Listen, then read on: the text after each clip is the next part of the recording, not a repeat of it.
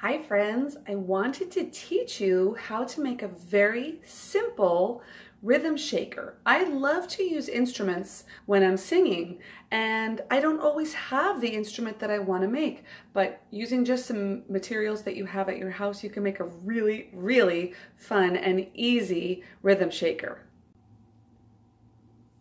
So here you can see I've gathered some very simple materials that I had in my kitchen.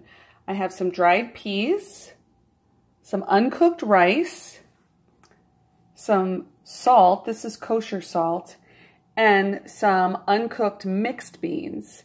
And then I have a variety of containers.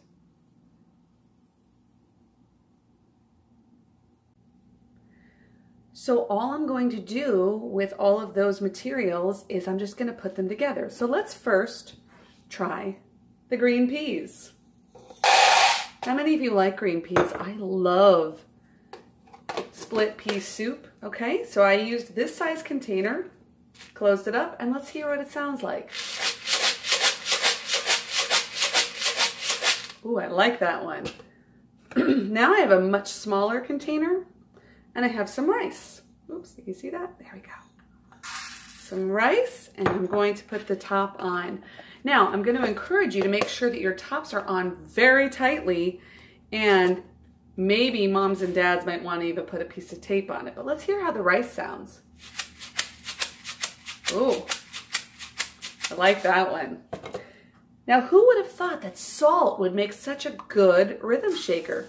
But it really does. I used kosher salt because it's a little bit more coarse, and this very small container. And listen to how this sounds. It's a little bit softer. Now, I have a feeling this one's going to be very loud. This is my mixed beans, and I have a gelato container. I like using the, well, that's loud. I like using the gelato container because I was going to recycle it anyway.